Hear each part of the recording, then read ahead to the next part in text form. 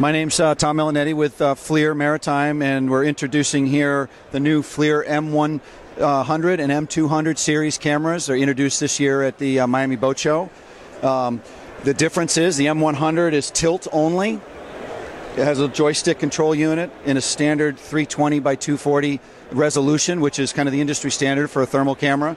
And then we have an M200, which is tilt and pan. So a pan and tilt camera, both at really kind of exciting new pricing.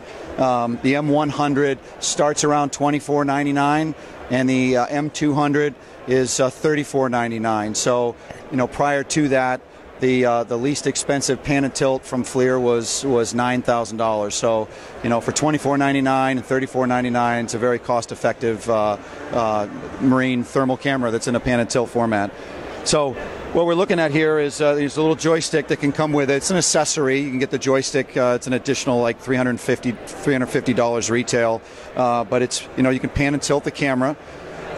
You see that it's in a white-hot image there, where warmer objects in the scene are lighter in color and cooler objects are darker in color. And to back up, this is only seeing in the infrared spectrum, so it's not seeing what our eyes see. It's not seeing visible light. So the image that you're seeing there on the screen is the same as you would see it in complete total darkness. So it's a very good tool to use on the water at night to be able to see things like other boats, to see navigation aids and markers and those kinds of things.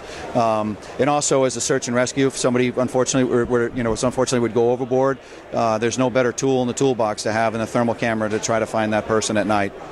So an accessory little joystick control unit here with various features. We've got different colors. We can flip-flop the polarity of the screen. So now it's black hot, so warmer objects are now dark in color, and cooler objects are lighter in color. We've got different palettes that we've added this year, which is really more just for operator. It's their choice to use. A lot of it's just more entertainment to be able to see a thermal camera when you're at the dock. In some pretty cool color palettes, but some very useful ones as too. I'm going to show you one here. This one actually is called Heat Cold, where we have the hottest parts of the scene are highlighted in kind of an orange and red, and the coolest parts of the scene are highlighted in blue. Kind of makes it a little more apparent. And then one that's just the heat, which kind of a graded heat palette, makes it very useful to see things. Now we're in a boat show here, so there's a lot of people. It's a little more a little more saturated. But out on the water, if there was something ahead of you in other boats, navigation aid, to have that color be that's kind of superimposed on the object makes it very apparent to the operator. So all right, that's the M100 and M200 in a nutshell. Very excited about this product. It kind of makes it a very exciting price point to get into particularly the recreational boating market.